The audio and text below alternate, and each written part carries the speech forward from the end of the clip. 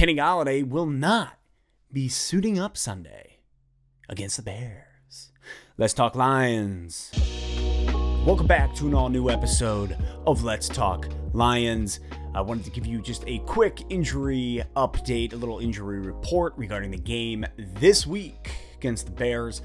Kenny Golladay, very surprisingly, will not be playing this week. You know, there was hopes that it was more of an internal struggle with Matt Patricia, Bob Quinn.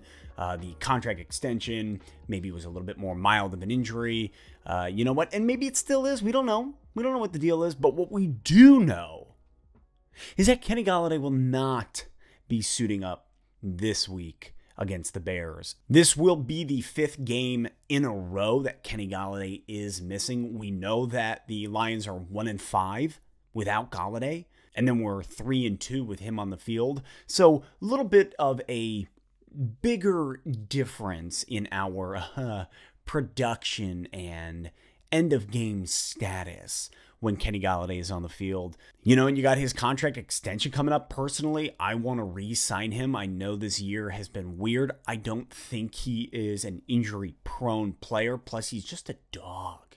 Guy plays through it all. This injury has got to be severe enough that it's keeping him off the field. Because Golladay is not the type of guy who wants to sit on the sideline, who wants to watch the game. He wants to play, he wants to compete, and he wants to win, and I love that about him. Obviously, DeAndre Swift, the whole concussion, now illness, as it has been reported, is very intriguing, you know, and you listen to AP. AP came out and was like, basically, I want to see him healthy, and was very encouraging to Swift, basically being like, listen, nobody knows you like you. You know your body, you understand your body, don't do anything that you're going to regret that could really affect your career.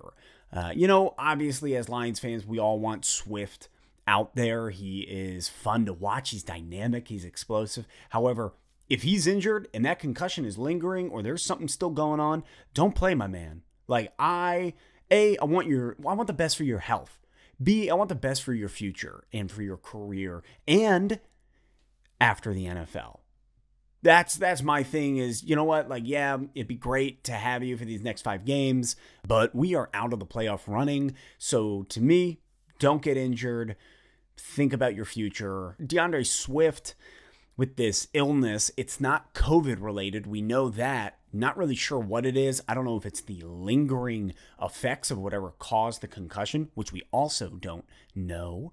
You have that. You've got Stafford, who is questionable. It sounds like he will play, but with that thumb, he's been having a lot of issues. And then you have Tracy Walker and Austin Bryant, who are questionable.